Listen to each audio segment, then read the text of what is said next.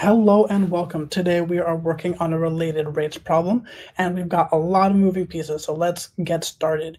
We have a kite that is 100 feet above the ground and it moves horizontally at a speed of 8 feet per second.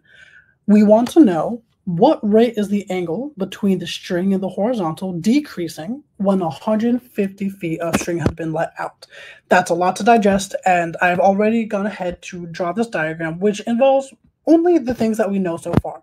So to be particular, we have a height of 100 feet. I've drawn this triangle here.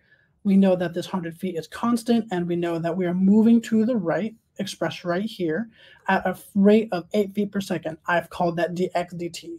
We want to know what is d theta dt, which I've expressed with this theta right here.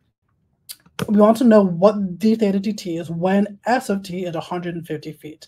I've gone ahead and written our two side lengths, x and s of t, as I've written these as functions of time because we do know that the kite is moving, so we know that the string length and the horizontal distance, we know those will be changing with time.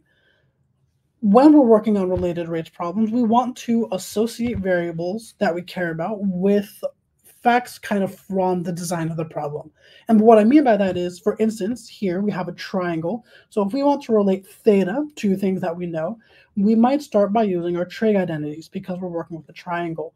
I might start with the sine of theta is equal to our height of the triangle on the opposite side. The height is 100 feet. And our hypotenuse is s of t, the length of our string. And since we're interested in the rate of change of this angle theta, I'm going to differentiate this on both sides with respect to theta. The derivative of sine is just cosine. And from the chain rule, we have a factor of d theta dt. And then on the right-hand side, we have a constant, 100 feet. That's going to be multiplied by -1 over s of t squared. That comes from the power rule.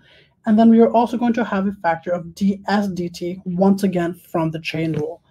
The good news is that we have d theta dt in here, which is what we're looking for.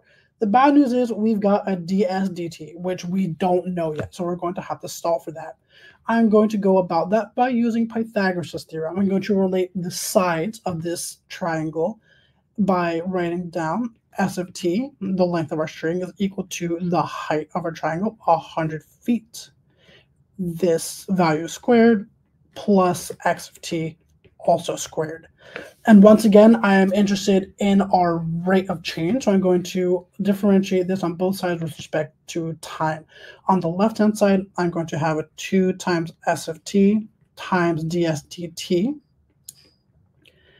On the right-hand side, this coefficient, 100 feet squared, this is going to not be changing, so it won't appear in our derivative. And the derivative of x of t is squared, just like on the left-hand side. We're going to see 2 times x of t times dx dt. Once again, this dx dt comes from the chain rule. We're going to go ahead and solve for ds dt. And on the right-hand side, we're going to have x of t. One moment, we're going to have x of t divided by s of t multiplied by dx dt. Those of you who are good with your trig, you'll notice almost right away that our x of t is our adjacent to the theta that we're interested in, and s of t is our hypotenuse. So if we're paying attention, we'll notice that x of t divided by s of t, this is actually cosine of theta. So I'm going to rewrite that. You'll also notice that dx dt is something we already know. This is the horizontal movement of the kite, which we know is 8 feet per second. And so because of that, we have an expression for ds dt that fits really nicely with the original equation that we had. I'm going to go ahead and copy and paste this down below. Give me 1 second while I do that.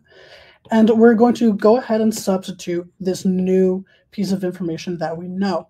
I'm going to get rid of these 2's that came down. It looks like if we plug in ds dt, we'll have cosine of theta times d theta d. Here, let's write a better theta. D theta dt. It's not great, but we'll work with it. Feet times -1 over s of t squared times cosine of theta. Now we're plugging in ds dt. times 8 feet per second. Now, I know we've got a lot of pieces here, but this actually simplifies quite nicely. We have the cosine on both sides of the equation. We know S of t is 150 feet at the point we care about.